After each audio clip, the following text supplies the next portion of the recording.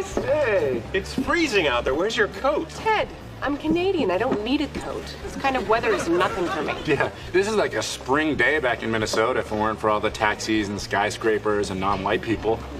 There aren't any black people in Minnesota. Not if Prince is on tour. My sister's plane got in an hour ago, or as a meteorologist might say, Hurricane Heather has just made landfall. Come on, she's not that bad. Here's the back of Heather's baseball card. It took her 6 years to graduate from 3 different colleges, during which time she wrecked 2 cars, got married for 5 days, and lived in a tree for 9 weeks, only to realize that no one had any intention of cutting it down. And now Heather says she's moving to New York. Wow, that's big news. She's never going to go through with it. Remember a few years back when she talked about transferring to NYU? And then, on the day of the admissions interview, Heather, where's my couch and my TV? I sold them for 9-inch nail tickets! The TV alone is worth $2 grand. Wow, a last-minute plane ticket is expensive! Wait, where are you? Somewhere in Spain! Oh, gotta go! Slow song!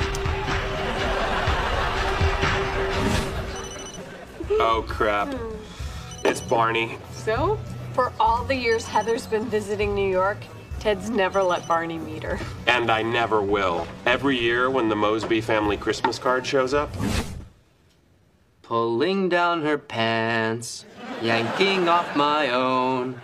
Underneath the mistletoe, I'll make your sister moan. Oh, Heather's hot, we'll go all the way. I wish I could see her naked, I wish I could see her naked, I wish I could see her naked and down on all fours.